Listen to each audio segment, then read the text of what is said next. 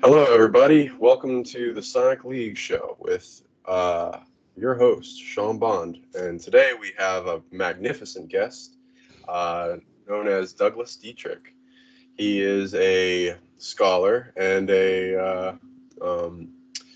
used to work for the military document disposal aspect for the Presidial military base. Yes. And uh, he is well versed in the cult and secret knowledge and hidden truths in the history that has been destroyed by bureaucracy and replaced with false truths to paint a picture of like, oh, it's all sunny and just trust us, kind of thing. And he's now bringing that out and like kind of a whistle blowing it, but like in a more expanded way because he is also fairly photographic in his memory, and he brings out such gifts and knowledge to this world. Thank you, and show your love in the comments. Can you add a little bit more to that introduction? Yeah, sure. Definitely. And I want to thank you. That introduction is very gracious and it's very graceful. I think that what we can do is just kind of go along organically with everything. Obviously, document disposal is a little bit less dignified than document destruction. But I will say this much. I worked the incinerator at the Presidio. I'm sorry? Incineration is definitely a Yes, nice. yes, yes. I worked the incinerator at the Presidio military base and destroyed an enormous number of documents. Our man, Mr. Sean Bond, says that I have a fairly photographic memory because I did a lot to destroy that photographic memory as much as possible in order to, well, it's not a gift, it's a curse, and it really contributes symptomatically to complex post-traumatic stress disorder. So one of the things that helped me, of course, was my psychiatrist, Dr. Tao Tran, who was magnificent in terms of using highly advanced regressive and also, in a sense, suggestive hypnotherapy. There was a lot of deep hypnosis that was conducted so that I could compartmentalize a lot of the experiences that were uh, providing me particular pain. And along with that, and a lot of basically narcotization, a lot of drinking and drug abuse, I've managed to do some damage quite intentionally to my once photographic memory. However, that being said, I noticed that there's this protective gesture that Just empathy Sean, kind of thing.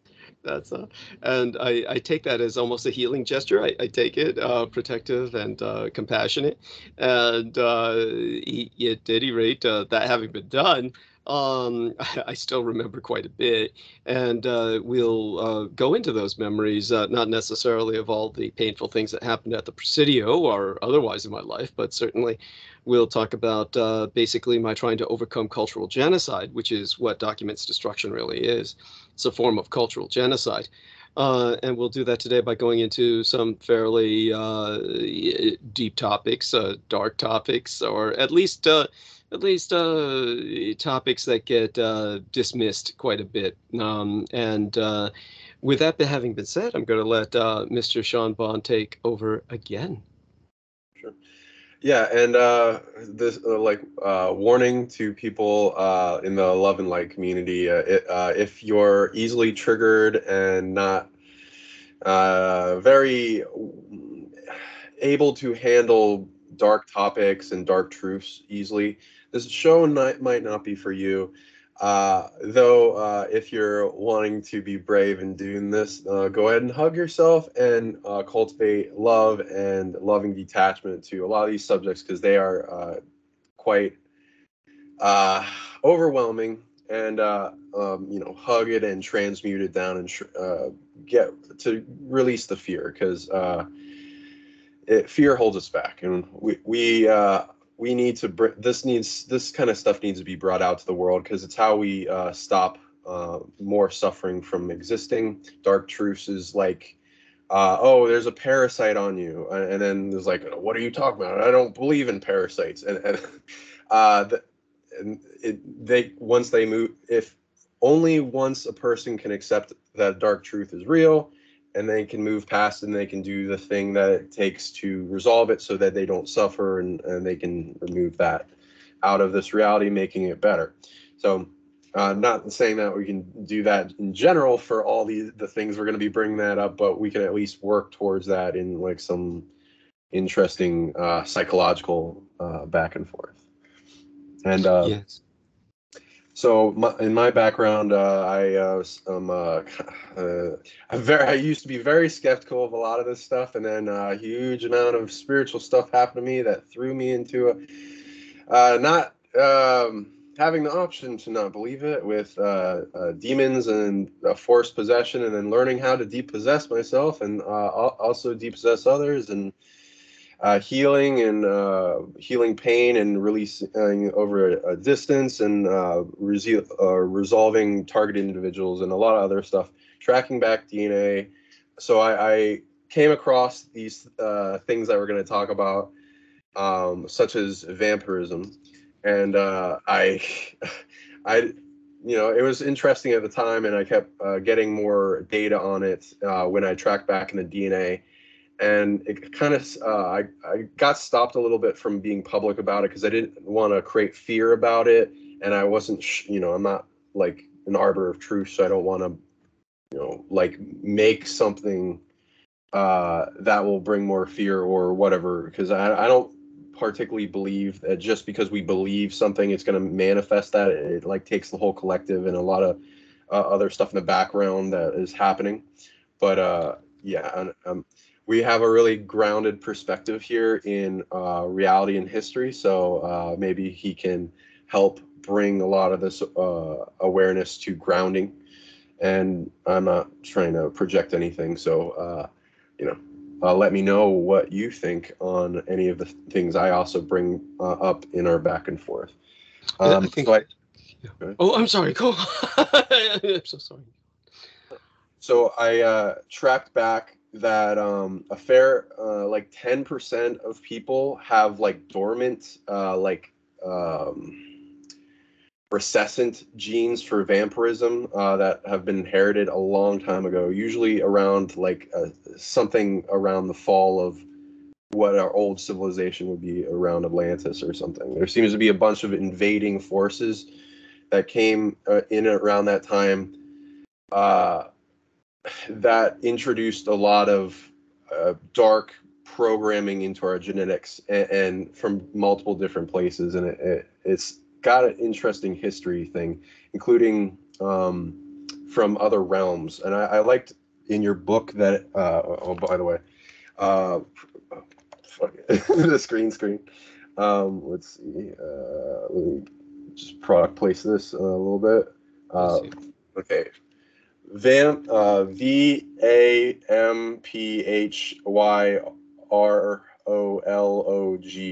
So Vampirology by Douglas Dietrich.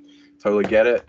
It's really good. Well compiled awareness of this topic for those out there. He says he's going to make more. Thank you. So actually, yeah, I'll give show details support. So yeah, anyway, I so like feel free to correct me, and like, you don't have to hold anything, hold this on shelves and stuff. I'm willing to,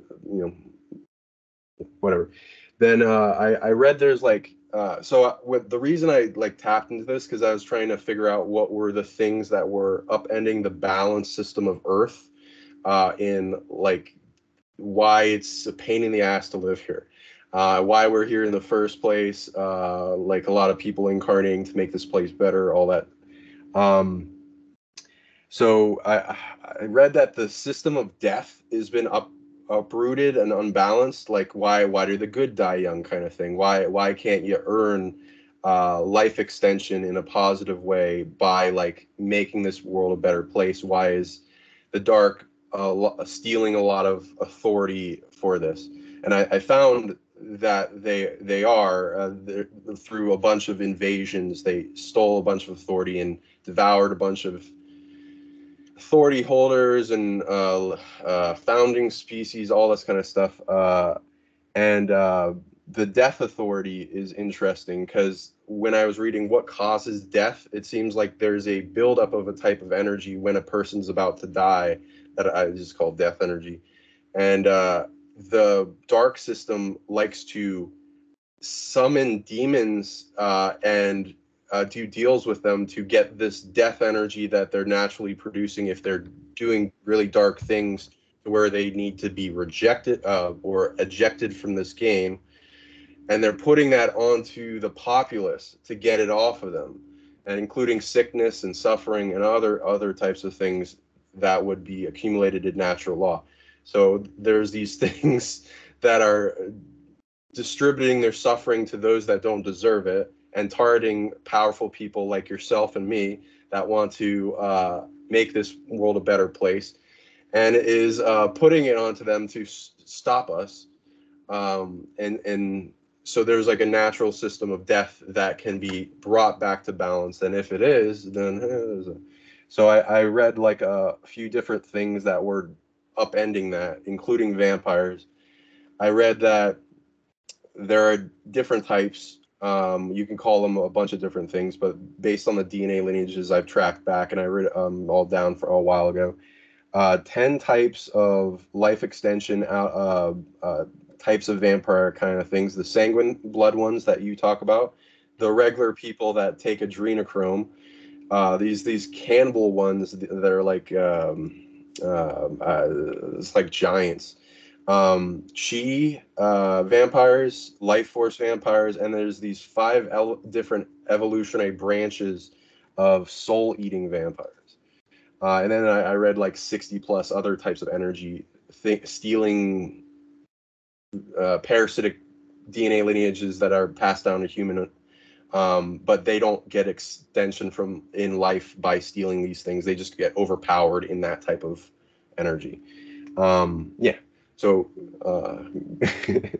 what can you tell us about what do you, since writing this book, what do you believe in the origin of these type of beings are?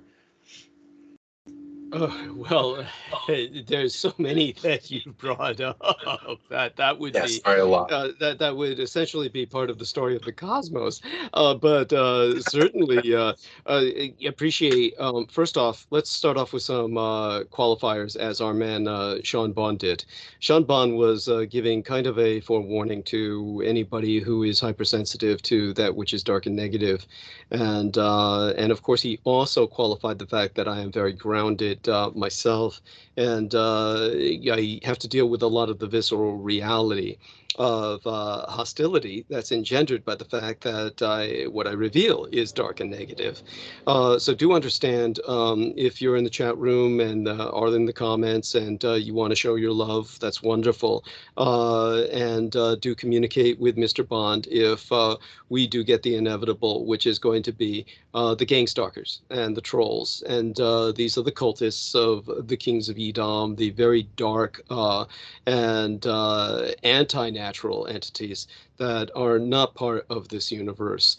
And in a sense, that leads us in to try and explain the cosmology in which Mr. Sean Bond works, the reality that he had to contend with, what almost overwhelmed himself and drew him into a very dark place until he encountered the dragon spirit. And my very surname, Dietrich, of course, is the Germanic word for Dietrich, the dragon. And that, of course, is very similar to the knighted title of Ladislav Sepish, which was Dietrich, or Dracula is a romanization of it, but is actually Dietrachula, which simply meant son of the dragon. That was because his father was a sworn knight of the Order of the Dragon, and his father's title was simply Dietrich, or Dracul, in the Slavicization of that that name. And so there are many ways to speak that name. Ultimately, it's my surname, and it's the surname that I inherited from the man who raised and guided myself.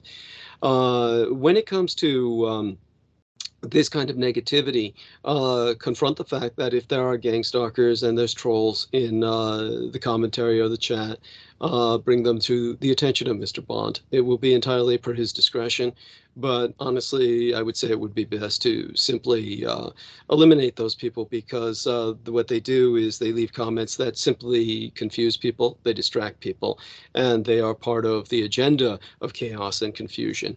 And ultimately, this is what the anti-gods of the cultists are attempting to sow in this universe. Understand that your universe is a creation that is based on a natural order. And the best way that you can diagrammatically describe this is, as I have done in detail, through HaKabbalah. And that was gifted us many centuries ago, millennia ago, essentially, by the Judaic culture. And the Kabbalah shows the tree of life. And then it centers on earth and goes into the tree of death, which is the mirror image of that tree. But in the center of it all, between the tree of life and death, is Malkuth, the material world, our world, and this is where all the action is. And our world, despite people often denigrating it as material, as if that's a negative, the reality that all of the heavens and all of the hells, the Sephiroth and the Klipoth, they center on this world and have no meaning without this world. They exist so that this world exists, hence the very order of creation. Where these anti-gods come from is not from this tree of life or death. They are not even Klipothic. Klipothic would imply demons and devils, and there is a difference. And of course, it must be understood that all of that is part of the natural order. Even though the tree of life represents that which comes out of the earth, the Malkuth, the material world, or our material universe, and the Sephiroth ascend towards the ever finer radiances of the heavens. When we go into the lower vibrations, that extestinal tract of the husks or shells of the Klepoth, those sewers of Seth, those sewers of the devils and demons and the damned, they're absolutely necessary for this cosmic ecosystem to function. Our man Sean Bond brought up, of course, bad things happening to good people, essentially, when he's talking about why do the good die young? Why is it that some people can strive and work and uphold the law and maintain a sense of ethical integrity and never get anywhere, or essentially seem to be punished for it? And whereas other people do what is ill and seem to prosper, seem to thrive, or even be honored and respected for what they do. Aside from other rationalizations such as kalpas and different ages in which this is possible in either the Buddhistic or the Vedic sense, there is simply that eternal cosm sense of the Sephiroth and the Klepoth, the higher and lower vibrations, where all of this is necessary for our universe to work. In other words, understand that for all that you like to see above the ground, those wonderful flowers in your garden, all of the blossoms, all of the that which is above ground that you appreciate in terms of growth, even that which you ultimately eat, the food that you harvest, the grain. Beneath all of that is a seething compost pile of carrion, and it's based on the fecal matter of animals and humans, and oftentimes manure is necessary for the growth of entire harvests that feed humankind. So without that shit, without all of those composting creatures, whether they be worms or that which is far more malignant in nature, that which is above the ground would not be produced. So think of those devils and demons and all the ill that they do as a natural part of the process of what is good in your world.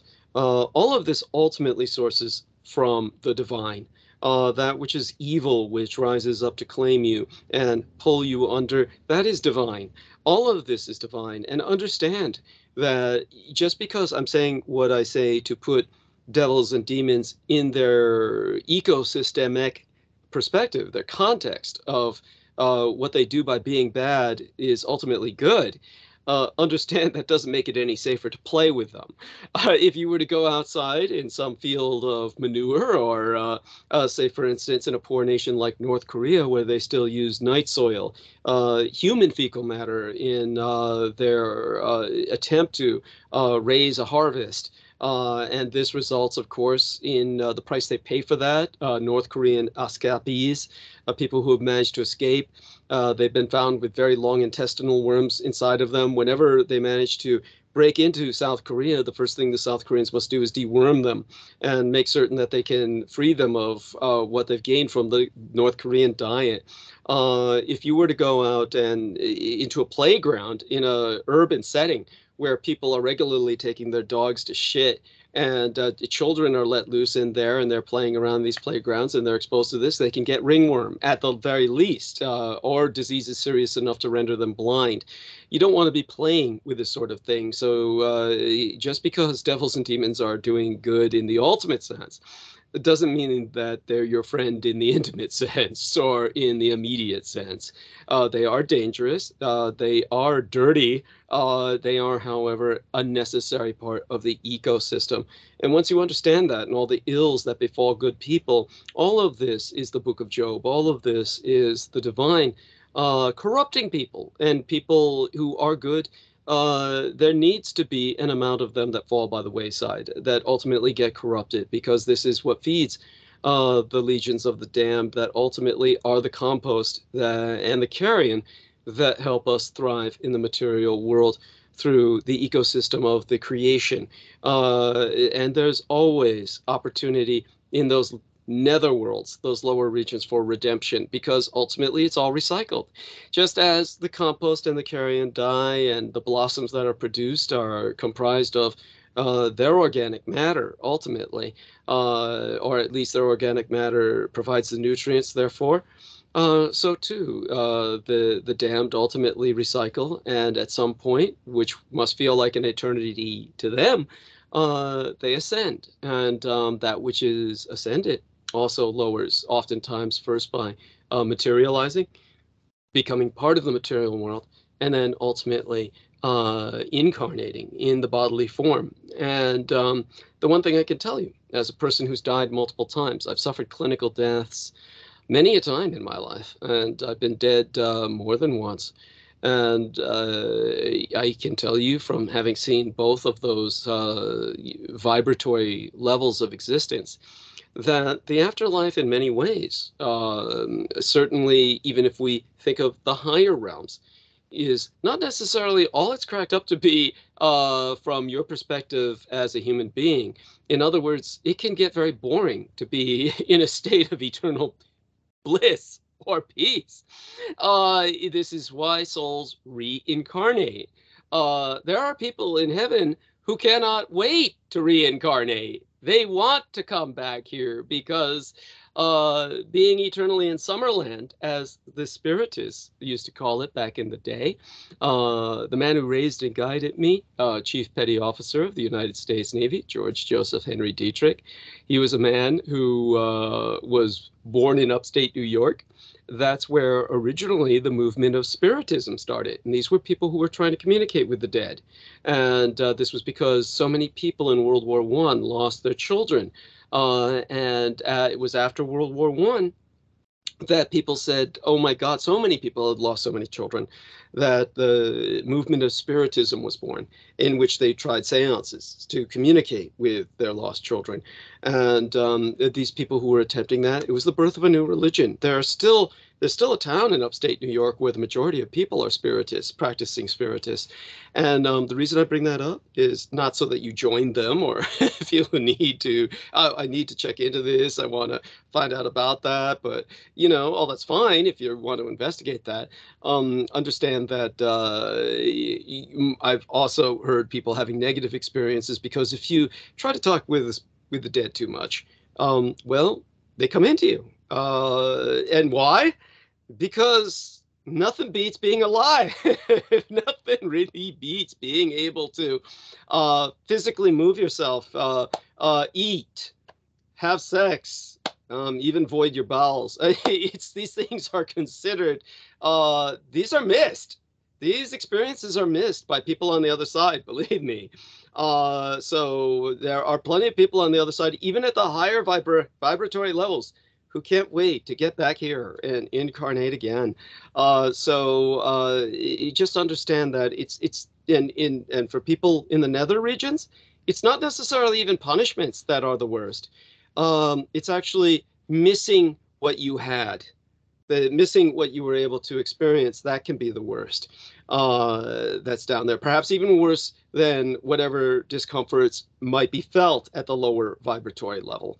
Hopefully that puts this into perspective, because when we think of the anti-gods, of the cultists who ceaselessly attack myself, whether it be in the chat or in the comment section, understand that they are not of this natural tree of life and death. These are people who worship the anti-gods that are extra-dimensional, extra-stellar, extra-cosmic. They are outside of God's creation. These anti-gods are of what is called Rasha, the tree of anti-life, the antimatter universe. And so these are the gods of the failed cosmos prior our perfect creation.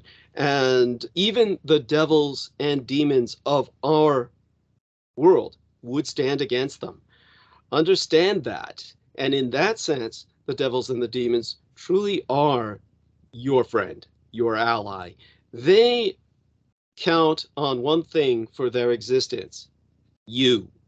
Without your greed, without your sin, without your lust, without your vile, depraved predations that evolve in so many human beings, the devils and demons of the lower nether worlds, the husks of the Qliphoth, would not exist.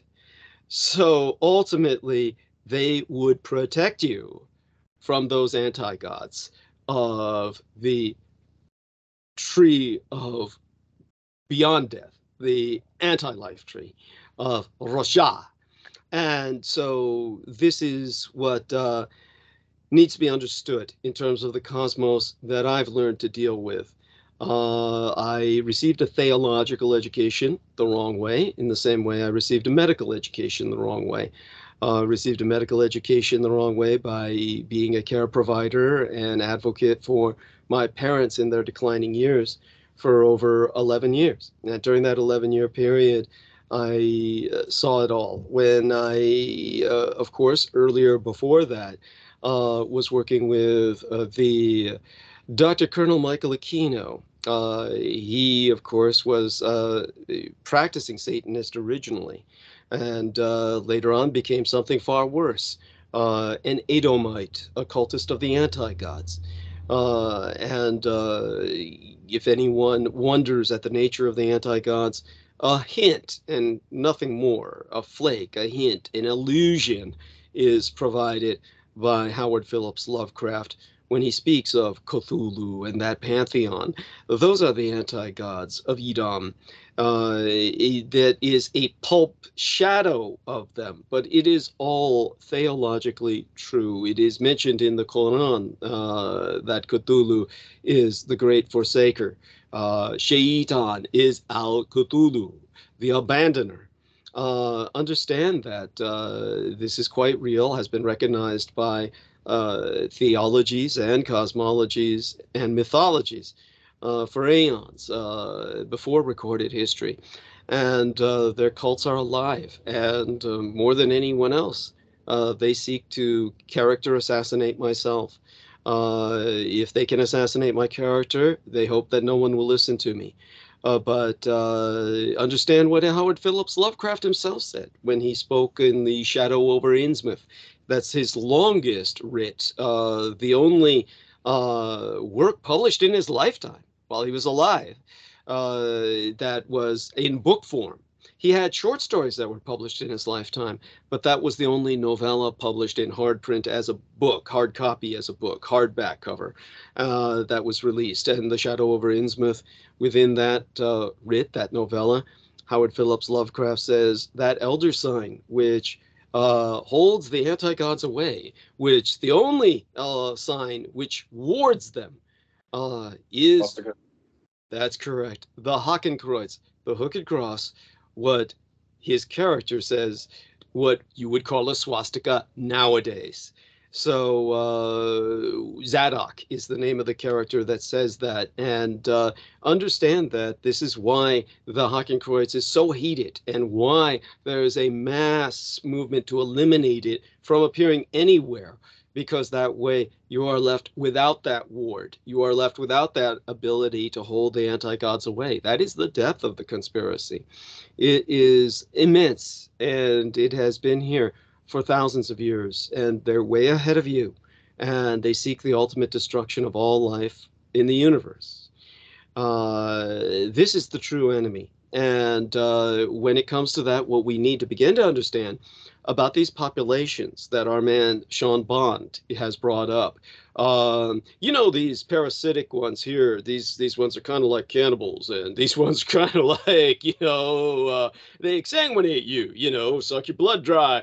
Then there's these other ones that are kind of like, you know, psychic in nature, and you know, well, basically what we need to begin to do is disambiguate those that are part of this natural ecosystem, part of this cosmic order of being, and those that are unnatural, those that are part of the servitor races of the anti-gods that are simply entropic. So to put it in the further analogy, for those who understood the parallel so far of that which is below the ground, that you need all the ugliness down there, all the shit, the decaying matter, including carcasses and cadavers that are fed off by the gnats and the mealyworms and all of these other grotesque critters that you would never want to find on yourself when you wake up in the morning, or worse yet, inside yourself. All of these things are necessary for that growth of that which is beautiful that you eat, or that you appreciate for its aesthetics, such as blossoms. You've got that. Now that you've got that part, how are the anti-gods analogous? They are like industrial effluvia. We're talking about industrial grade toxic waste that's not part of nature. It does nothing to add to the ecosystem. It can only destroy it, or mutate it into hideous, toxic malformations that do no good for the environment and do no good for you. That is the cult of the kings of Edom. That is the cult of the anti-gods. And that is what we must contend with as the ultimate enemy. My enemy is your enemy. And understand that, because the attacks on myself will come, as they do with every episode. They will come in the chat. They will come in the commentary. And it's your discernment that will save you. Now, understand, this isn't a question of damnation or salvation. This isn't a question of, oh, I'm here to help you save your soul. What it is a question of is a total annihilation. If you are damned, as opposed to blessed or ascended, you're still a lucky human soul, because the damned serve a purpose. The damned are in this cosmos for a reason. And of course, there is always the recycling, the redemption that will take place through the eons, or what will feel like eternity to yourself. But if you become a servant of the anti-gods, all that awaits is annihilation of yourself. The nullity is what the cultists seek. A total annihilation, which they feel is an escape from the wheel of samsara. This is a misunderstanding of what someone like a Buddhist would strive for, which is to ascend from the wheel of samsara, to sever themselves from the suffering. And in the end, one thing you might notice is that these Buddhas, the people who do attain enlightenment and do become a bodhisattva, like a Roman Catholic saint, in the end, they always come back here to help others. So you're never really escaping, are you? You may be above the pettiness. You may be above the sticks and stones or the words hurled against you. But the majority of the Buddhas are either prayed to and then, in a sense, intervene indirectly, or they return to the material world to do what they can to help the rest of mankind strive for betterness. So, like a Roman Catholic saint, they're always watching over us. No one who's in this system ever really leaves. And that's fine. The system was created to persevere. But there are those who seek its destruction, and they feel that through that, they attain godhood. That if they can destroy the creation, then they are as unto gods. And hence they serve the anti gods. These are the worst of the worst. Understand your enemy. Now, who are your allies? There are more than you know of, because you are in a matrix where you feel that humanity is the only species left alive in terms of Homo sapiens, that other hominids, that other humanoid races such as Neanderthalis, Homo neanderthalis, Cro-Magnon man, so many of these primitive peoples, the recently discovered, comparatively recently discovered dragon man, all of these various subspeciations, Homo floresiensis, the scientific hobbit, all of these subspeciations of humanity once existed side by side with people just like you and I. Or rather, because I'm not really like you, not really fully baseline human, being somewhat vampiroid myself, 1/4, which we could go into, more like Sean Bond and yourself. But when it comes to who you relate to, you are essentially someone who would relate more to these extinct humans than you would to, say, the ghoul or various other subspeciations of really anthropoid species. They are human-like. For sure. And yes, so go on. Were you going to say something, Sean? Did you want to provide some input there? Oh, I have a lot with everything you're saying, but I love your flow, so I feel bad breaking it. Oh, go ahead, But please. okay.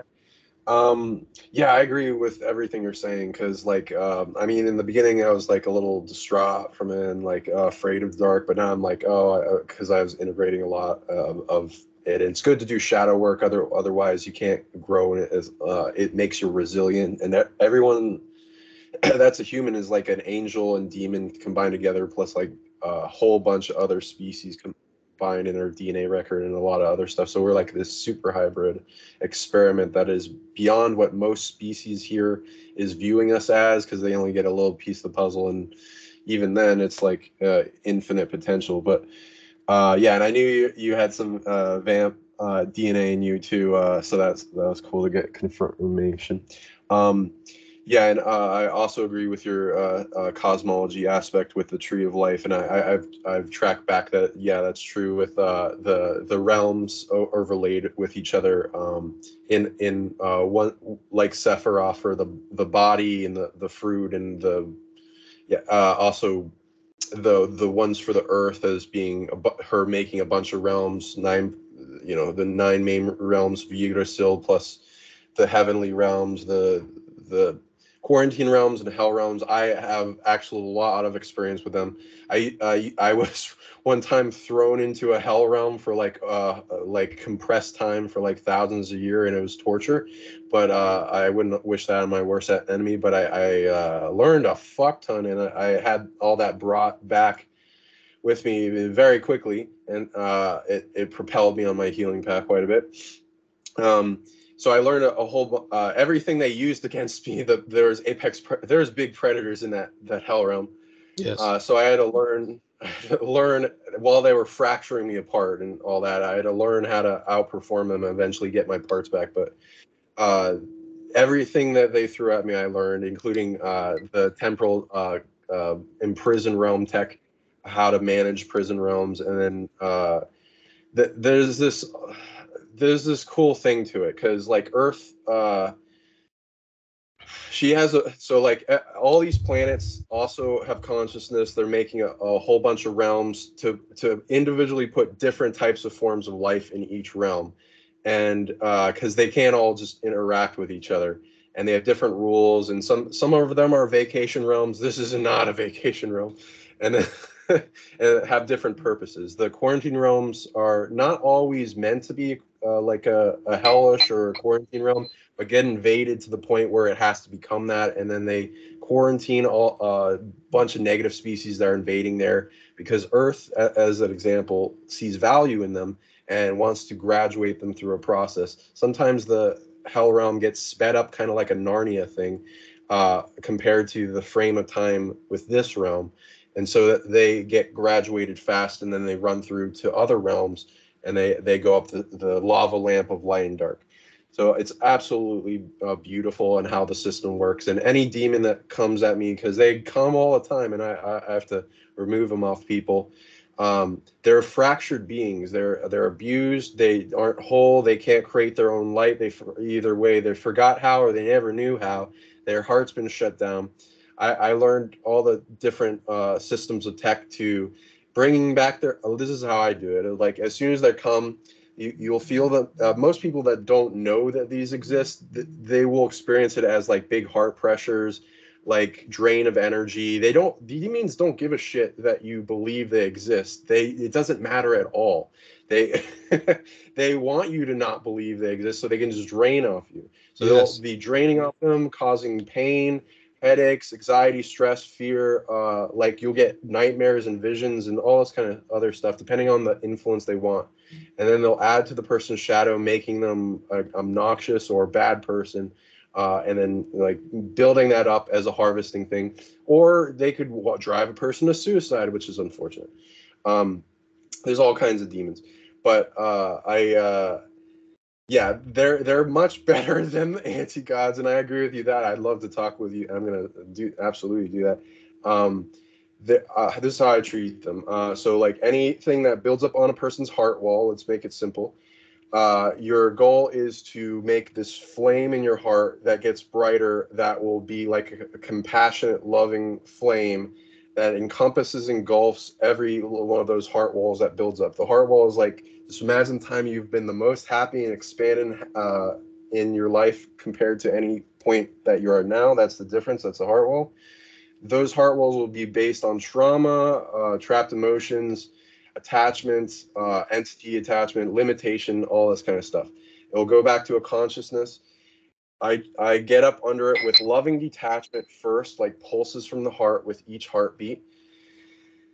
First, you want a loving detachment from it, but with like care and treating it kind of like a baby bird. These demons are younger than most of the humans here in whatever soul origin you want to go into, but not everyone. Some of them are really ancient, but like you, as an example, are more ancient, so you can like see them as like children of the universe, and you can get up under with love and detachment, and like I do this bubble of no time that speeds up things, gets their wholeness back, remembering who they are, that I'm ultimately them. Stop harming yourself. Moral code, like natural law, a bunch of things, so that they take up on their own and take off like a baby bird, and they don't see me as an enemy anymore. And then if they're really evil, then I'll like put them into, I'll capture them, send them to a quarantine realm, and then I'll monitor their graduation so that they get through a process of becoming whole, and they eventually, see me as not an enemy, because I don't like revenge seekers. But yeah, that's what I do, and it's very nice because like not everyone's like, eventually after a while you learn that no one's too far gone, and every being has a purpose, and they were not just a demon before. Like most of these spirits aren't just born demons.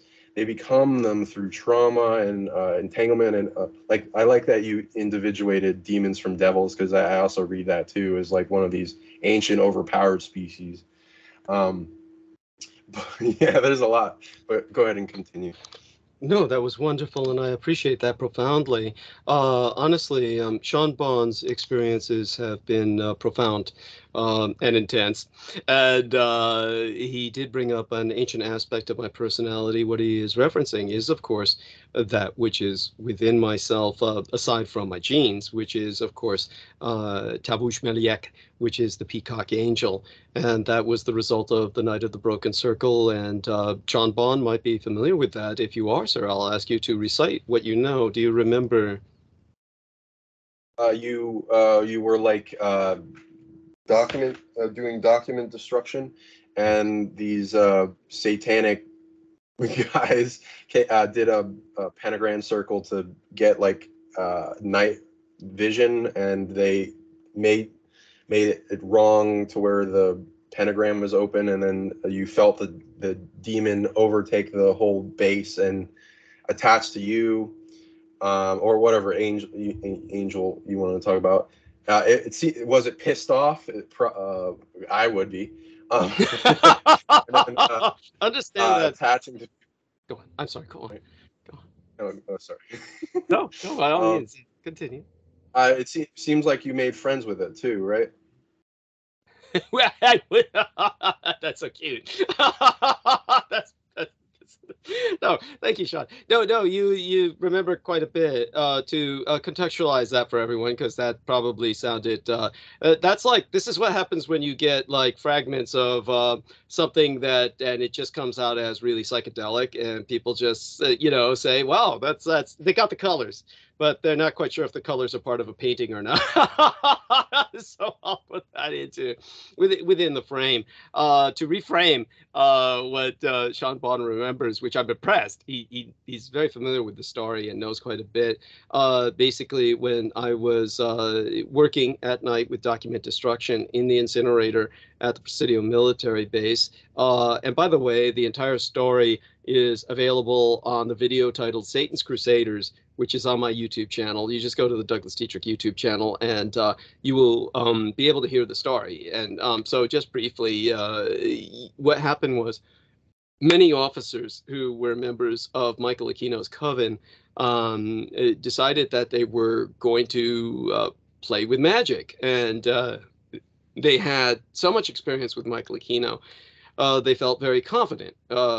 Hubris, incredible hubris. By that I mean arrogance, stupidity, and of course there's only so much blood you can shed in terms of casting a spell, because there's not real, either that or you bleed out and you die, right? So you want to have enough blood left in yourself so that it's like, basically the general rule is, it's like you're making a donation at a blood drive.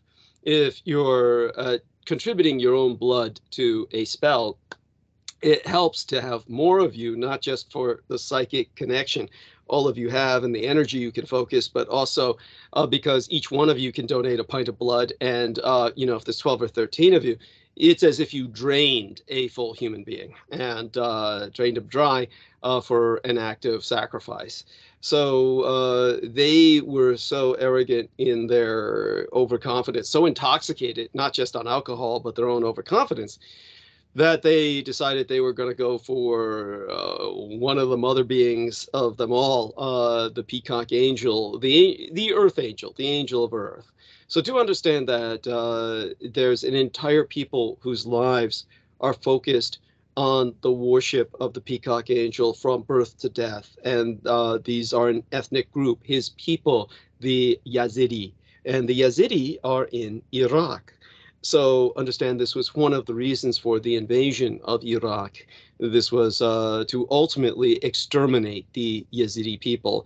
In terms of the Yazidi people, everyone in the Southwest Asia, what Americans call the Middle East, understands them to be devil worshippers, the worshippers of what Muslims feel to be Satan himself.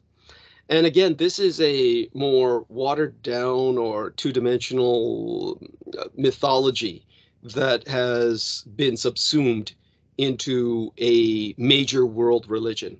So in terms of Christianity, they had their own political reasons for turning gods into devils. Understand that the original god of the Europeans, who were pagan, the original god of the Europeans, whether they were the descendants of the modern day, or rather postmodern Wiccans or witches, or the descendants of the postmodern heathen or neo-pagans, the original Europeans worshipped the horned god. And the horned god of the Black Forest, of the Germanic and Teutonic peoples, whom the Romans never conquered, whom the Romans could only go so far into Germania. And when they encountered the Germani tribes, the Roman legions were defeated. And this defeat was profound. They later on tried to avenge their defeat and expand it into Barbaria, or the Germanic regions of Europa. But they only got so far. And to put Germany in perspective for people, modern day Germany, think of a nation that's at the direct center of Europe, the true center of Europe, the heart of Europe. And it is divided, in a sense, into four. It's divided into four in the sense vaguely reminiscent of the Allied division of Europe or Germany into four quarters after World War II. It's divided by history.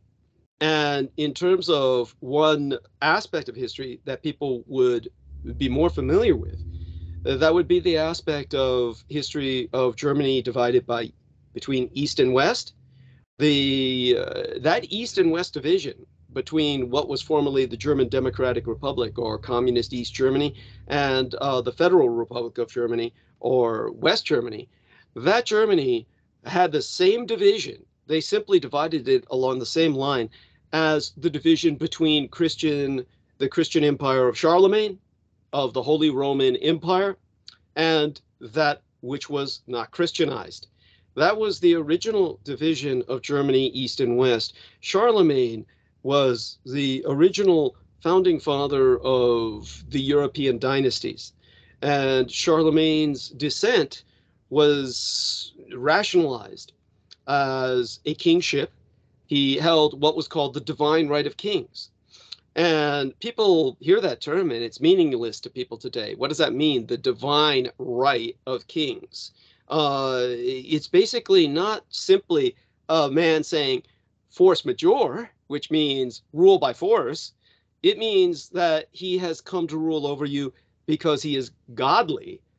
Now, that doesn't mean he's just a Christian or a believer in God. It means via the Merovingian bloodline, he is a direct descendant of Christ himself. So when Christ actually married Mary Magdalene, had a child, and this child was the father of kings in Europe. The kings of Europe were making their claim to divine right of kingship and married amongst each other to keep their bloodlines pure, because their own belief was that they were descendants of the Godhead, of Christ. In other words, descendants of God. This means that they are like Heraclesian in nature. Hercules was half human, half divine, the son of a human woman. When I track his DNA, yeah, his DNA got around a lot. Yeah. Well, Hercules, yeah, was by that you're talking about how he spread his own seed around quite a bit, yes?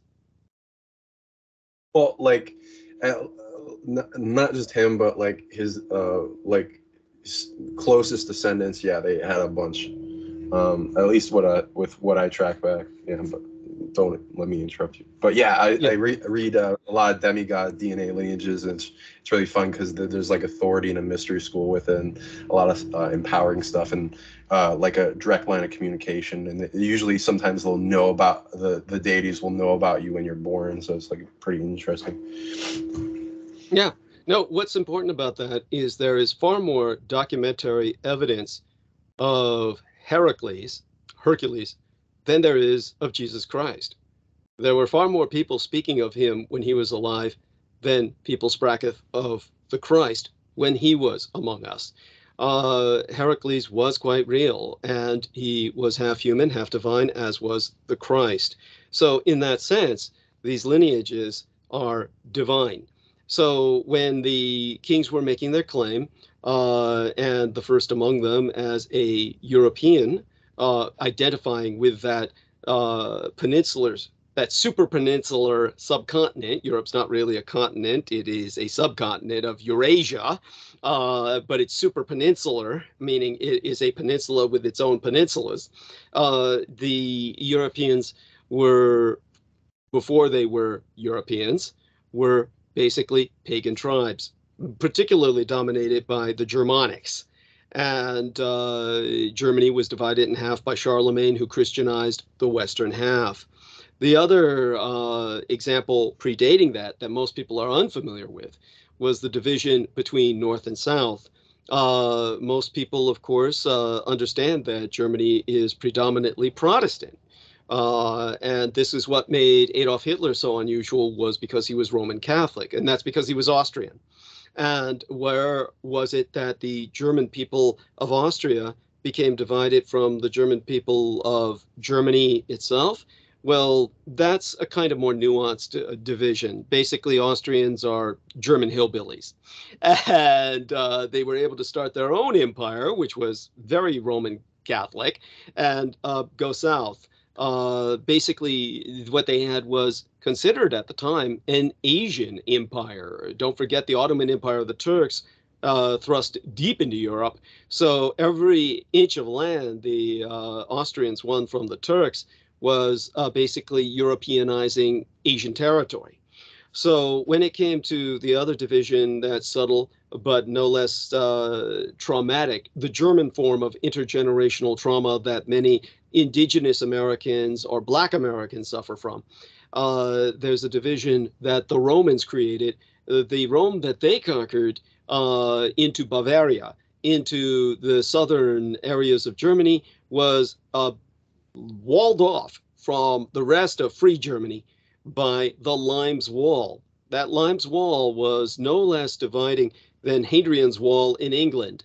Though people know of Hadrian's Wall, most nobody knows of the Limes Wall. But that which was below the Limes Wall in Germany became Roman Catholic, and that which was above the Limes Wall became Protestant. So you have this division between Christian and pagan, Protestant and Catholic, in Germania being divided into those four quarters culturally. And the original god of the German peoples was the horned god, the O'Rourke of the Black Forest. And this was Wodan. And Woden, which became known in the Norse culture as Odin, Woden was originally as much animal as he was human, kind of a Greek type of satyr kind of perception. Cloven hooves, and the great stag antlers that were a sign of his virility. And this horned god of the Black Forest, when the Roman Catholic Church conquered much of Europe, understand it was a process that took 1,000 years. The original Christ was roaming among us in the year 1. We start the calendar based on his appearing among us. The Christian calendar starts with year 1, and it wasn't until the year 1000 AD that the last European country, Scandinavian Denmark, converted to Christianity. It took 1,000 years for Europe to become Christendom. And that was the original identity that they held before they thought of themselves as European. And until that period of time, during that 1,000 years, the church was demonizing Wodan, Wotan, the god of the Black Forest. They used his image to project their Christian concept of a devil. Of course, the very word Satan comes from Sethen, the original god of the desert of Egypt, the god of plagues and pestilential foreigners and darkness, blood and war, the god who fought with Horus for Cairo. Cairo, the capital of Egypt, simply means place of battle. That was the great battle between Horus and Sethen, where Sethen was defeated and expelled. That was the original Satan. Yet Sethen, the original god that was this jackal-headed, diabolic entity, suddenly was Roman Catholicized in image, kind of like Disneyfying something, and they changed his physical manifestation, his visualization concept. They reconceptualized him as Wotan, the god of the Black Forest, this satirical, as in satyr, this goat cloven hooved entity with the stag antlers, the very picture of virility and fertility. They said that's the devil, and of course he's hung like a horse. And then that's sinful too, because that's hypersexualized. So all of that is where your European image of the devil comes from. Get rid of that. That's not your enemy. So in that sense, when you think of this diabolicization of this entity to propagandize on behalf of a religious church, and the rise of the church was coincident with the decline of magic. Magic was rife among the pagans, and the practice of magic declined and went underground and became the purview of the witches, whom the church then hunted down in a gynocide, a female genocide, a genocide of female practitioners of the craft. All of this needs to be put into perspective so that you better understand your cosmology. So when it comes to this divine right of kingship, where the kings were coming from, how your European culture was born, this division of Germany into the four quarters, and your better understanding of history, your ability to contextualize it, so to understand that when it comes to sacred symbols such as the Hakenkreuz, the hooked cross, the swastika, that was the original cross that Constantine of the Roman Empire saw in the heavens when he received the voice of God that told him, under this sign, conquer. That was the original Christian cross. When Constantine Christianized the Roman Empire, created Byzantium, the Eastern Roman Empire, it was the swastika that was the symbol of the Roman legions. It was the Hakenkreuz, the hooked cross. That is your original Christian cross. That is your ward against evil, the ward against the anti-gods. And that was, of course, the warrior culture of the Romans that spread Christianity. Christianity was spread by war. So it is a warrior religion. Understand that if you truly want to be a Christian. And understand that you cannot be a true Christian unless you understand it as a warrior religion. So with that being stated, I'll tell you the truth, I really forget my original train of thought where I was trying to explain, the kind of quartering of Germany, a crucifixion of that nation into four quarters, the difference between the Merovingian bloodline, the divine right of kings. We were talking about the genetic bloodlines. We were talking about, you can help me out here, Sean Bond, and help me free associate my way back on track. But you can start by just telling us your own impressions of what I said and what it reminds you of, and that'll probably help. Oh yeah, I watched a bunch of your interviews on the deep secret history and the cult of the Nazis, and I went one of the your information helped inspire me when we went to Germany, and we visited is it Wardenschaft Tower or whatever. It's the one with the black sun Yes, in the yes, yes. bottom, and the guy did a bunch of rituals there. We went there and help because it seemed to be on a big ley line and a place of power, and It like is. we helped because I also get contacted by Odin. He sends a bunch of like ravens and crows and stuff when he like gives me messages. It's pretty nice. um and I like the realm travel is one of my other fun things I like to activate with people. And a lot of people have like different species from the realm, the 9 primary realms they talk about. There's way more Earth has. She's like a really magnificent creator of realms, but also the other ones, other planets make their realms and they like to share them and branch them off of each other, and they can bilocate onto each other and then share and have like portal bleed over in travel between them. It's pretty interesting when like some of the realms are like in destruction, or like I read a bunch of things in Sirius went through the realms of Sirius A, and B went through a bunch of destruction, and then they adopted. Well, they were adopting a bunch of species there, and then some of those species they adopted were highly targeted, and then a bunch of multidimensional predators followed them, and then started doing destructions, and then they brought them here, and a lot of the DNA that we have. Like I also know about your concept of a lot of the ETs being origined here, which I agree, because I see a lot of time travel, and a lot of them want to get in the beginning of the game here, but also I go into like there's some species that are older than this universe in concept, so and Earth is also older, and so is a lot. Most people I read human are older than this universe, but in spirit, not. There we are. I remember my train of thought now. Thank you. You can go on if you wish. Thank you. I'm glad you remember. Yeah, and then I loved you going into the anti-gods versus the Norse gods, and I wanted to go to Germany to empower that. I also found out there's a pyramid in Germany dedicated towards Hela, and like there's some misinterpretations of history with her, because she seems to be a nicer god in the original iterations of her deity structure, and like it goes along with like a word holly and some other like an earth deity, and she was like worshipped and stuff, and it was a nice pyramid. And I went to some star forts and some other stuff, but oh yeah, so I also agree with you on the anti-god stuff, which I'd love to talk more on, because they're the ones that are trying to stop us right now, so might as well expose them.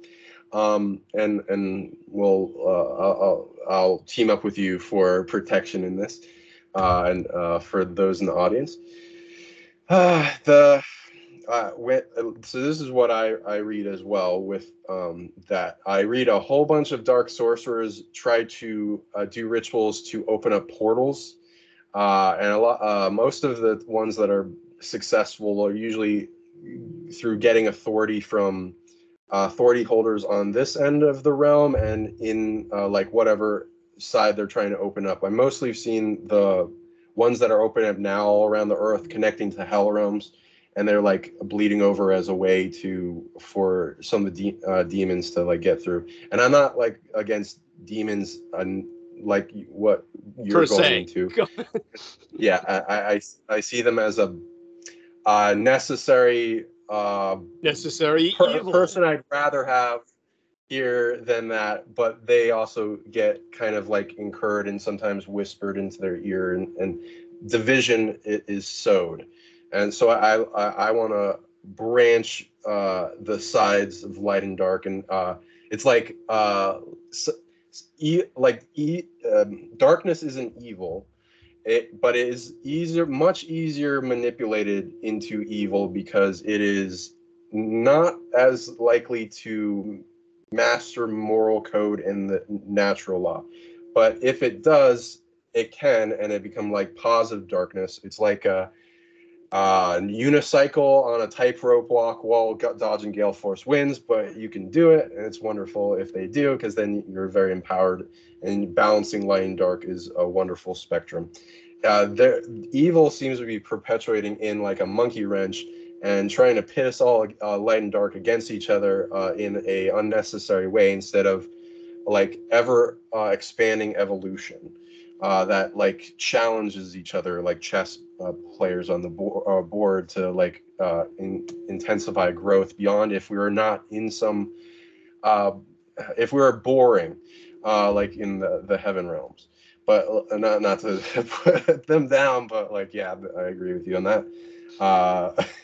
Yes, they're mostly for like healing, and if you want to make an amazing place and a VIP club, and like make creations, and if you want to generate super natural abilities, and you don't want it to get fucked with, that's where you go. And then they try to flow a river of effect into the other realms to help them grow, but in a safe space. So it's like that safe spacey yes, thing. I like it. But yeah, the real game is being here, because they don't have as much effect as if you're here. And it's immensely growing process if you're able to change or heal yourself in a human body here. You can achieve a greater level of love than anywhere. Well, this is what I read. One of the biggest purposes for being in a human body in this realm is like we have all this genetic potential in emotional body to experience a new level of love that's never been experienced before, as beyond any potential of any species. Most of us has never even gotten close to it, but we have the potential. And it, like, love expands into every ability. So it's pretty powerful to change everything. Yes, and yeah, thank you, bless you, and that's beautiful as always, Sean. Thank you for sharing that. So when it came to certain aspects of what we were talking about, Sean was bringing up the Velvelshire Castle, and of course that is Wewelsburg. And in terms of Wewelsburg Castle of the SS, the Schutzstaffel, Heinrich Himmler's castle, where he, of course, had his own round table of the Knights of Black Camelot. These were, of course, the order of Die Schwarzen Corps, the Black Corps, the knights consecrated by Adolf Hitler himself. And Wewelsburg Castle was where Michael Aquino went in 1982 and 83 to conduct a ritual overnight from October 19th on my birthday eve day into October 20th on my actual birthday. He did this so that he could not only in his objective bind myself, but also try to prevent the original old gods, the elder gods, the Norse gods, from returning into this realm, instead empowering his anti-gods. Michael Aquino was anti-Nazi because he was antithetical to the swastika, the Hakenkreuz, and all that holds the anti-gods at bay. In terms of the entire purpose of this kind of demonization of certain gods, understand that this is the way in which churches control and ultimately subdue or suppress the religion which they are replacing. That's what happened with Tibetan Buddhism. The original gods of Tibet were not Buddhist. They were not Buddhistic at all. They were Bon, of the Bon religion, the original Mongolian religion. The religion of the Mongols was Bon. And so I actually had the honor of meeting and dealing with certain Mongols in my lifetime. And they were still practicing the Bon religion. And that's spelled B-O-N. People can look that up. And it is what the Tibetans, Buddhists, violently suppress and have demonized. So when you take a look at Tibetan Buddhist art and you see those demons, those are really ancient gods of Bon that have been demonized by the Tibetan Church of the Dalai Lama. So they practice their own suppression of a religion, and then in turn are suppressed by the Chinese communists. There's something karmic in that, but we won't go too deep into that irony. That being said, when it comes to the original gods that get suppressed and Wewelsburg Castle and what Michael Aquino was doing, this is what brings us back to... You celebrate when he died? I'm sorry? Oh, yeah, celebrate when he died. You know,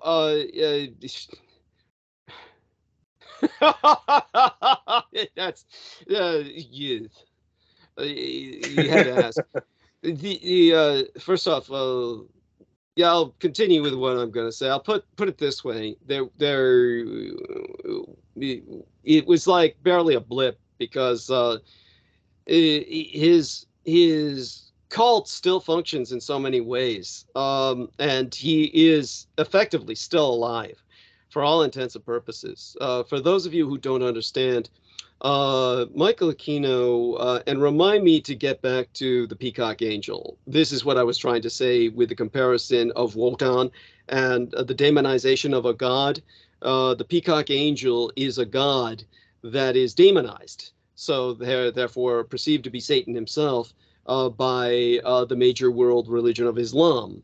So in terms of, we'll get back to that, but just a little thing about Michael Aquino here. He established the Temple of Set. He originally converted to Satanism.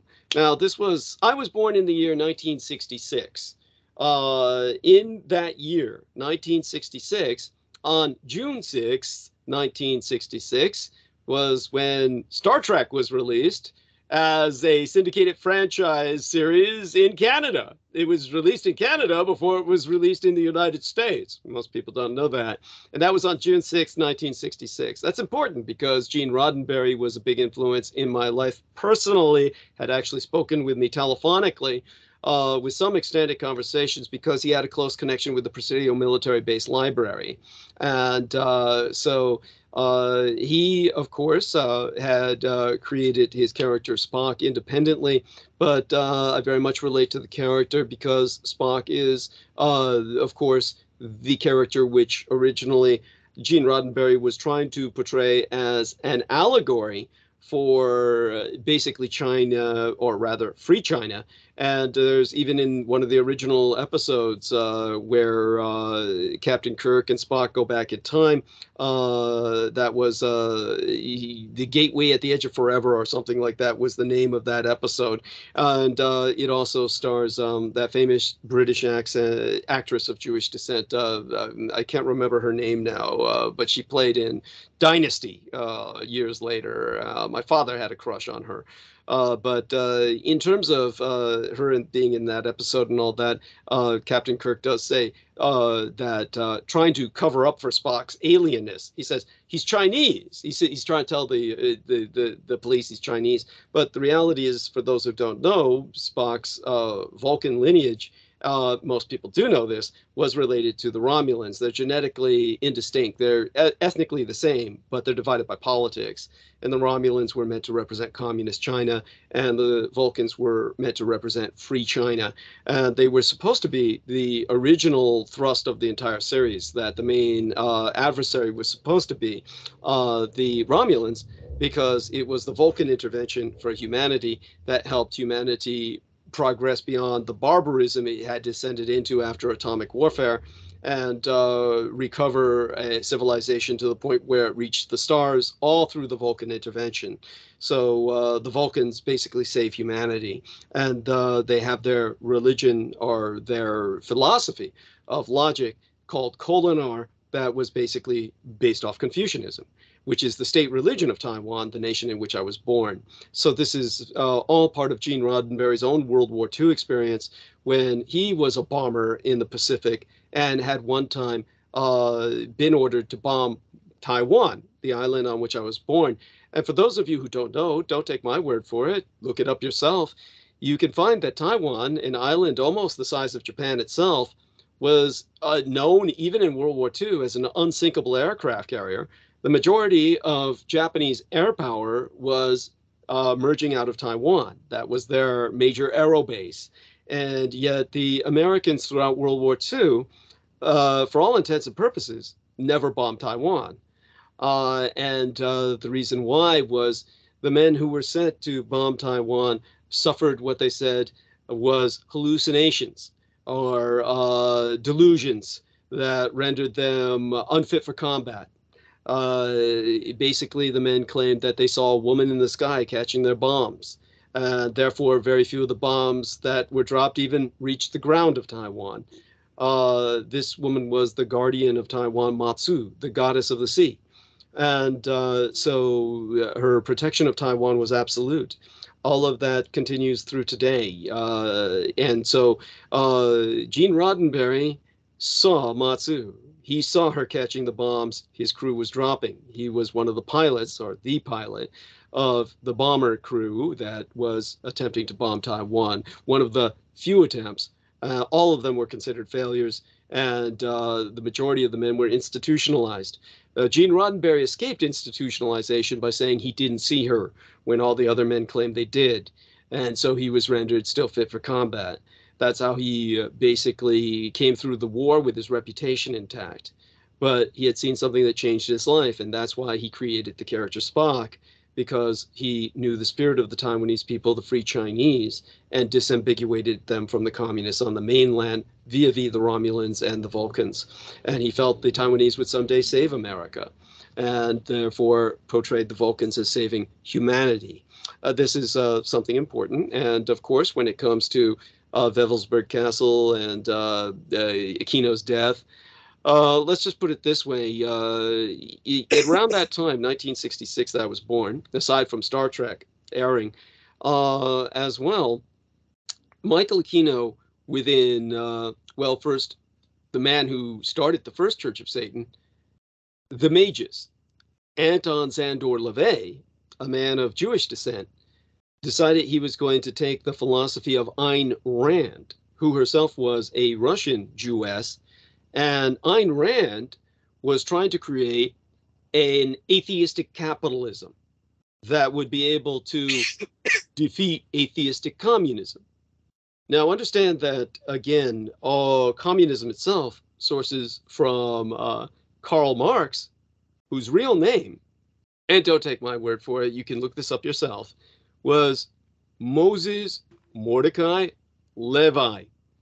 And so he was also someone who had the rabbi is also a name, by the way. It's not just a position. He also had the name of rabbi that was inserted as a fourth name at some point. But with Karl Marx changing his name for the sake of marketing, which sounds rather anti-communist, but that's how he got the idea out.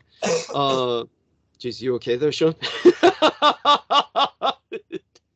Yeah, I'm just, if I do this is mostly because something's trying to stop us from talking about something, and I'm like, okay, I like to track down exactly what they want me to not talk about and then talk about it, but don't mind me. But by the way, just to reassure you, it does indicate we've got the red button up. It says Sean is recording the call, so we're recording, just so everybody knows. And we were concerned about that earlier.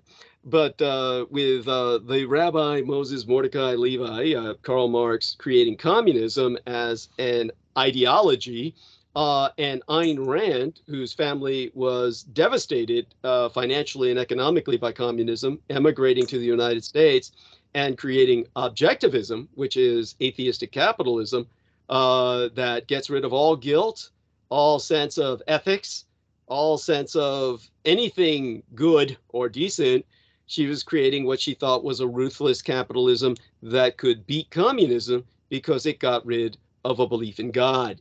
So it was the Jewish individual named Anton Szandor LaVey who took that philosophy and rendered it theological in nature. He combined it with magic and created modern Satanism. And he founded the first Church of Satan. But understand that the Magus Anton Szandor LaVey, in taking the logical step from communism to objectivism to Satanism, he also was very much protesting against the fact that churches were free of social responsibility in the sense that churches in America are not taxed.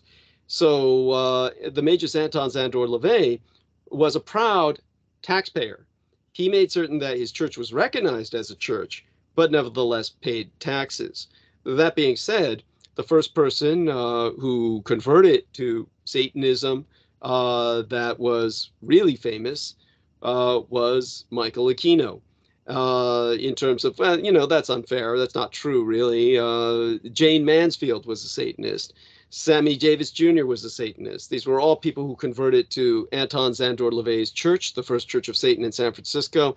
But, you know, Michael Aquino, he was the first one who really took it beyond just objectivist magic.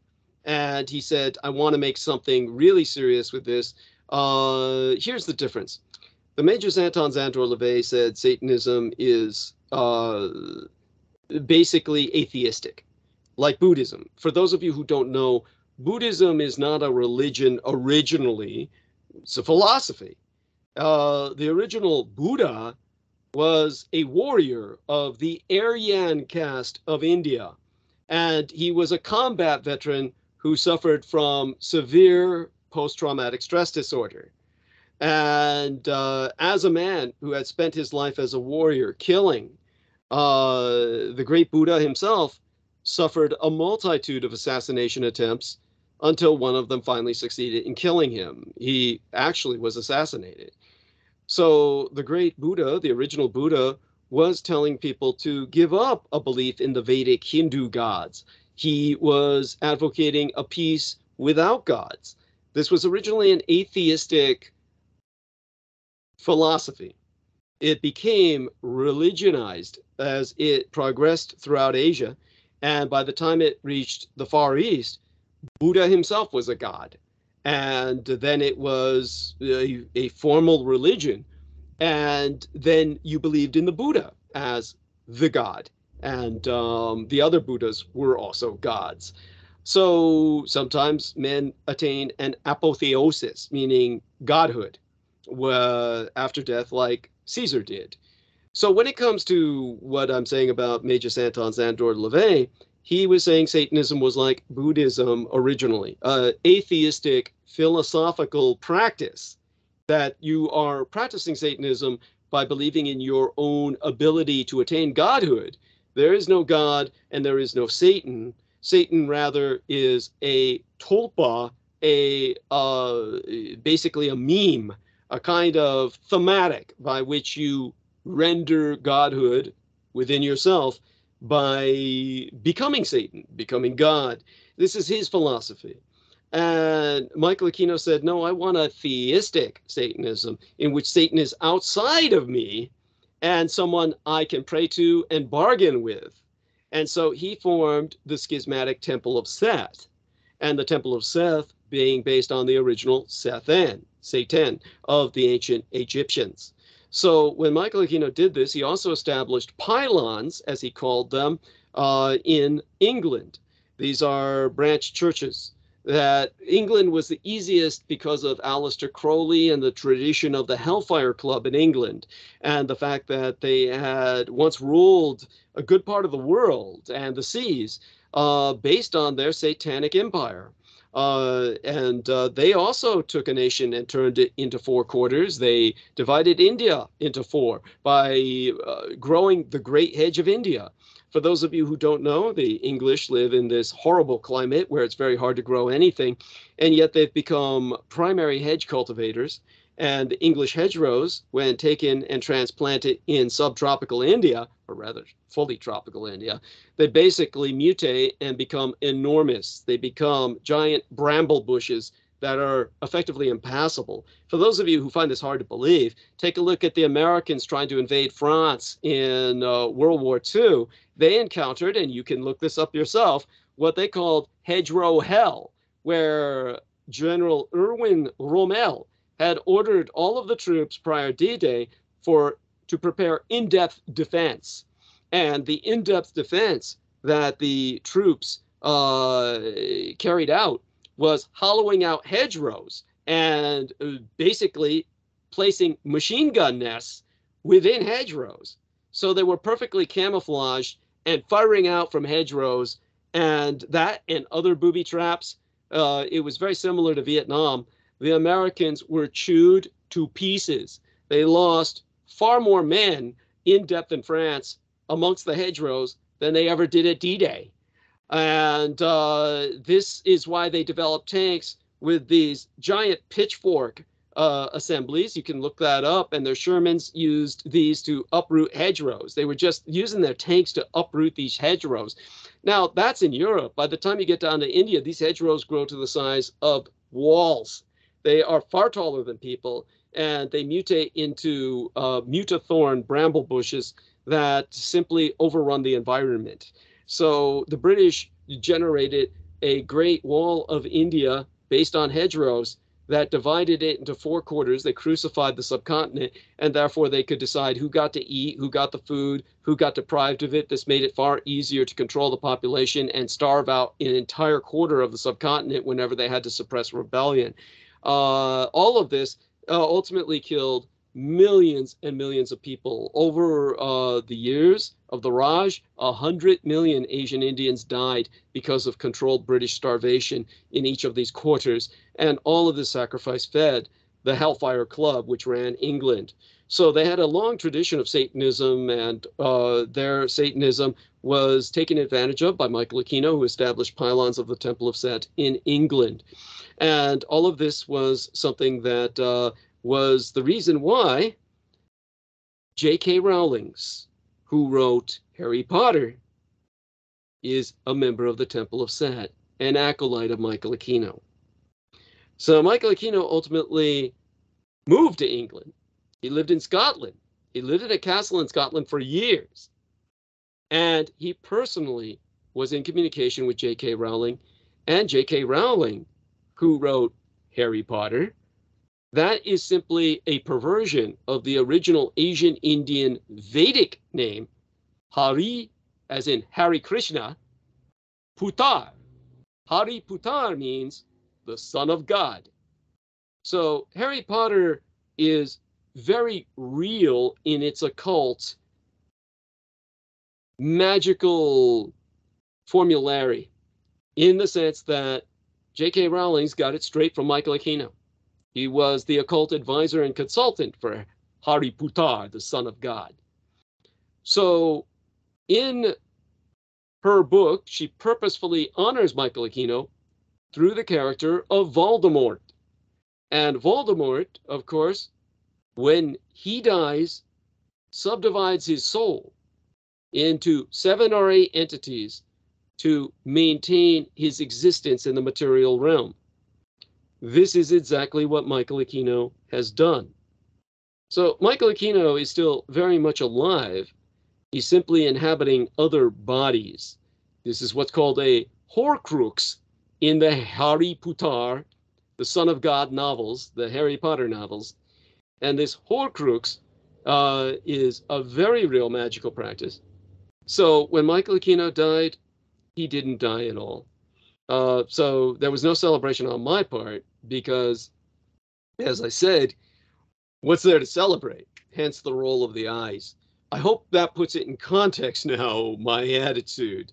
And as we turn back towards the Yazidi people, the demonization of Tavush Maliek, understand that Tavush Maliek, the peacock angel, Lucifer, is an ancient god that the divinity created to lord over the earth itself.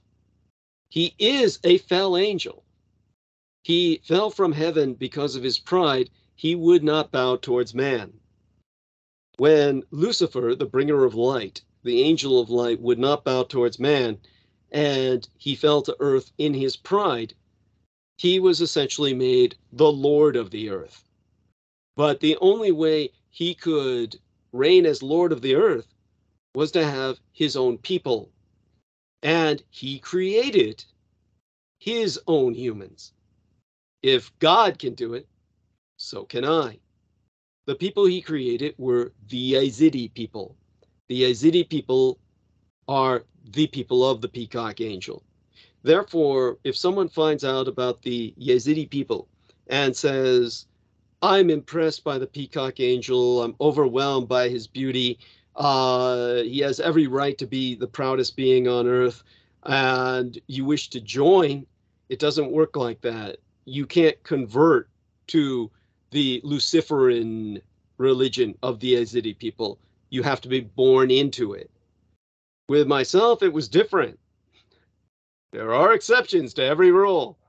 And the exception was based on my possession by the peacock angel because of a group of arrogant drunkards who decided that they were going to play with magic and were so intoxicated with what they had already learned that they felt that they could handle summoning the the Peacock Angel himself. Now understand, our man Sean Bond asked, was he pissed? Because I would be pissed. Understand this. They're always pissed. Everything that's summoned is pissed. This is something that you as a human being must learn to understand. You don't know how lucky you are. As a human being, the only summonings you can ever get are from a court. And I know that can be bad. And you may never want to get those summonings. And that can be stressful, and that's its own problem. But compared to that, that's nothing compared to how you would feel if you suddenly were plucked out from your dimension and suddenly found yourself bound in a circle in some idiot's living room or garage or some abandoned basement or barracks or bunker, and they're asking you to do something for them. How would you feel to be plucked out of wherever you were at, and then somebody wants something from you? There is nothing on earth that would probably piss you off more. This is why you're bound. This is why whatever summon has to be bound, because whatever summon is going to be royally pissed. But as a human, you will never suffer that. You are one of the only entities in the cosmos that is immune to that horror. And for that, you can thank the gods for your incarnation as a mere human being. Everything else in terms of vibratory levels that are just a bit into the other world, just a bit between the veil that divides this world from theirs, is summonable. And people summon them and piss them off. So when you conduct a summoning, there has to be the binding. And of course, you want to contain that which you're summoning as if it were nuclear energy. Understand that what you're doing when you're operating a nuclear power plant, you've got this engine of immense power that you're containing, because if that breaks loose, you're fucked, and everything around you is fucked. That's what happens when you summon an entity of any power. Well, of any worthy power, unless you're like doing something completely stupid and you're summoning imps or, you know, cosmic mosquitoes and shit, which is what most people wind up summoning because they're idiots and they don't know what they're doing and they're just playing with magic. And you get a kid and they're doing the Dungeons and Dragons bullshit and they're just like playing around. This is usually what comes at them. And they're lucky that it's just that. And this is because they're not sacrificing a human being, or let alone a worthy human being. They're just like maybe killing a cat or something. That's bad. Don't do that. Or they're killing rats or something. And, you know, that's even if they get that far. But what these men did was they took their own blood, each one of them a pint, and there were 12 of them. And each one of them took a pint and contributed it to the cause. And they drew a blood circle to contain their summoning of the Peacock Angel, Tavush Mariek. And so they decided that they wanted to be able to see in the dark as a predator of the night, so that they could test out these new silencers. There were some brand spanking new silencers that were made for automatic weapons for the military by Department of Defense contract. For those of you who don't know, back in the bad old days, and it's still the case today in many cases, silencers were a one-shot deal. It was basically, you had a silencer and one bullet goes through it, and that basically blows all the baffles inside the silencer. So you get one shot, and it's usually after that you throw away the silencer. And you might have a series of silencers if you're trying to fire several shots, but you can imagine the problem of screwing that on.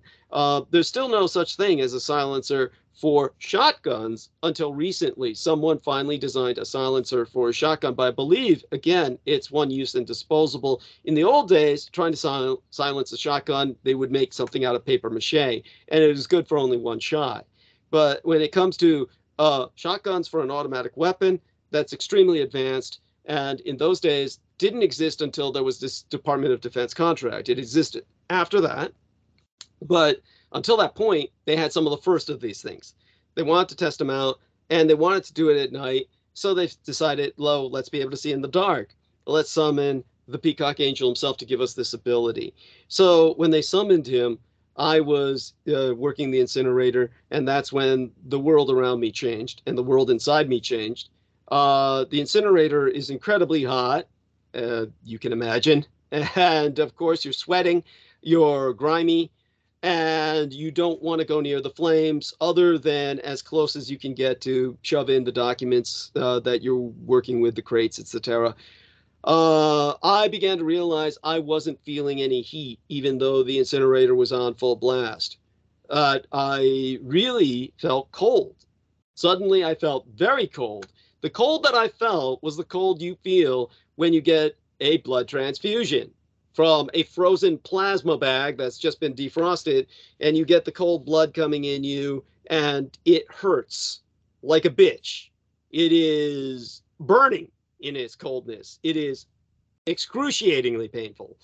I felt like that through my entire body, that cold burn. And I felt no longer able to empathize. Probably the most painful thing of all was the hole in my soul where I could no longer, like our man Sean Bond there with his cat, if you feel that warmth of that cat, you respond to it with a human warmth. You respond to it with a human empathy. You sense and you respond. If that cat had jumped on my shoulders at that time, I would have felt none of its warmth, and I would have had none of the response of empathy that is evoked by that warmth. Am I coherent? You understand what I'm saying? All of that was gone. Similar stuff with the demon. It's like for me, it was like I don't know, in like Harry Potter, you reference as an example, the Dementors and the ice coming in and forming and getting me to forget everything all around me that would empower me. It felt like a void, and like a fire inside me was being hushed out. My ability to create love and all that was being hushed out, and then eventually like overwhelm and like torturous pain. But yeah, do you oh, and my cat would just freak out and hiss at me at the time. Yes. Yeah. At that You time, can see. yes. Go on. Yes, thank you. Um, Thank you. Go you on. still did you get your empathy back? I got the majority of it back. Something was, as I said, if people want the full story, you can see it at Satan's Crusaders on my own YouTube channel, Douglas Dietrich YouTube channel. But what happened was something was forever taken from me. It could have been a happy memory. It could have been basically the fact that we had a something that made me more fully capable of communing with other humans. Something was forever taken. There's always that gap, that hole in my heart. But at the same time, something was placed in its place, and that was an element of the Peacock Angel that will forever be there. This is why when I visited Iraq, and this was in 1980, oh God, 88. In 1988, I spent my summer vacation in the first Gulf War. For those of you who don't get it, uh, Americans have no concept of fucking history. All they think of is what's American is history, and so they use the terms Gulf War One and Gulf War Two, and that's bullshit. The Operation Desert Storm, which I participated in, was Gulf War fucking Two. It was not the first Gulf War. The first Gulf War was the Iran-Iraq conflict that lasted 8 fucking years. So the original Gulf War was something that I was a part of in its last year, the Iran-Iraq conflict, as a propagandist.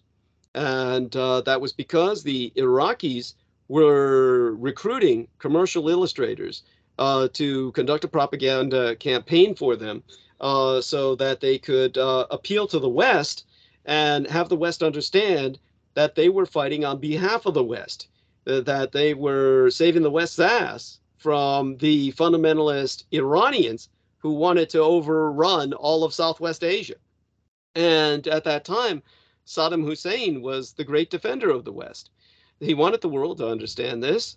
I never met him personally, but I was flown by the Iraqis through the Iraqi consulate in San Francisco on contract during my summer vacation, and helped at that point to bring an end, in a sense, to the Gulf conflict at that time, Gulf War I. I later participated in Operation Desert Storm, Gulf War II, and of course, the Gulf War that was the invasion of Iraq itself, that was the third Gulf War. That's Gulf War III.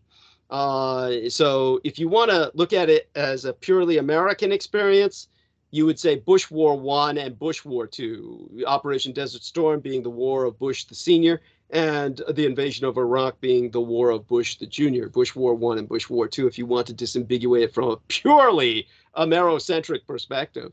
But such being said, when I was in Iraq, aside from so much else that I saw there, I visited the Yazidi people, the worshippers of Satan, as the Muslims view them. So to the Muslims, the peacock angel is Satan, because he's Lucifer. But that's a conflation of two very separate entities. And the reality that Lucifer is the fell angel, the earth angel, the Lord of this realm, and God is the Lord of the heavens, but Lucifer rules the earth. And his people are the Yazidi, and the Satan is the fell angel who fell further than Lucifer, fell further than most into the pit. So when you come to the concept of Lucifer, the peacock angel, understand that he is, in a very real sense, everyone's God, kind of. He's the God of this earth. And earth, just so people understand it, is from the Germanic goddess Erde. Erde was the mother of Thor, and she was the daughter of Nott, the daughter of night. She was the mother of Donar, the original German name for what became anglicized as Thor. So Earth is the only planet in our solar system named after a non-Greco-Roman deity. All other planets in our solar system are named after Greco-Roman deities. If we were to use that same Latinization of Greek gods that is used to name the rest of the planets, such as Venus instead of Aphrodite, Mars instead of Ares, Mercury instead of Hermes, then Earth would be named Tellus, Tellus, and everyone on Earth would be not an Earthling, but a Tellurian. But we don't use that, because Earth is Midgard. It is man's home, Mannheim. And Earth is therefore the only planet in the solar system named after a Germanic goddess, the Earth Titaness, rather than a Greco-Roman divinity as all the other planets are. Very important. So in that sense, we're all Earthlings. When it comes to Mother Earth and the peacock angel, his people are the Yazidi. But when I showed up among them, visiting them while I was propagandizing for Saddam Hussein in the first Gulf War, the Yazidi people accepted me as one of their own because they sensed Tavush Maliek, the peacock angel, in myself. They even offered me one of their daughters' hand in marriage, which I did not take. She was legally underage. Not that that would have stopped me, but all of that being said, it was just I was not ready for marriage. But aside from that, it would have entailed so many other responsibilities. But the reason why was they could foresee their own tribulations in the future, that with the fall of Saddam Hussein, that their problems were just beginning. They could foresee his fall, and they could foresee ultimately ISIS. And ISIS was created, by the way, for those of you who don't know, Michael Aquino wrote the book Mind War. And when he wrote the book Mind War, about psychological warfare. The man who wrote the preface to that book, the man who wrote the preface to it, was also its secret co-author, was General Paul Vallely, who was a co-religionist, a fellow Satanist of the Temple of Satan. And Paul Vallely has gone on record to say, I created ISIS. General Paul Vallely created ISIS specifically to exterminate the Yazidi people. And the logic was that if they killed the Yazidi people, exterminated the race of the peacock angel, Tavush Maliek, that he would lose his tether and all of Earth would be unbalanced and fall into chaos. All of this was their intent. And for those of you who don't understand the true evil of these worshippers of the Edomites, the anti-gods, the kings of Edom, then you don't understand the nature of what we're fighting. So Tavush Maliek, the peacock angel, Lucifer, the god of this world, is on your side. The Yazidi people must be protected at all costs. They have suffered enormously throughout their existence, one of the most persecuted peoples on earth. Their god is demonized into Shaitan, Satan, by the Muslims, in the sense that the Roman Catholic Church has demonized, Satanized Wotan, the god of the Black Forest of the original German peoples. So that's the track that I had lost, but I regained it thanks to our circuitous adventures together with Sean Bond. Tell you what, Sean, give me a short break. I'll suck some tea here while you take over for a bit and share some of your wisdom in regard to that with... I'll take a break too. I'll use the restroom and all that. Okay, so Joe, we'll stop recording for about how many minutes you want to give? 5, 10 minutes? How much? Yeah, sure. 10 minutes is fine. 10 minutes? Okay, so all right. So let's give it a break for 10 minutes. If we both get back, it's if we both get back is when we start again. Okay, yeah. Well, it's 5:22 p.m. right now, so we'll be back about 5:30ish. Okay. About 8:30 your